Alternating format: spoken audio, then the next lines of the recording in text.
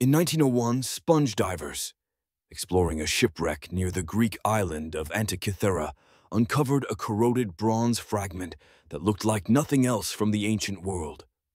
Inside the lump were delicate gears, cogs, and dials, an astonishingly complex machine over 2,000 years old.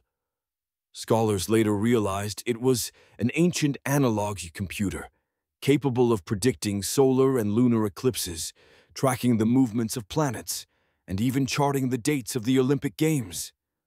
What makes it so mysterious is that no other device of such sophistication would appear again for more than a millennium. Was it the work of a forgotten school of engineers, or a single genius whose knowledge vanished with time?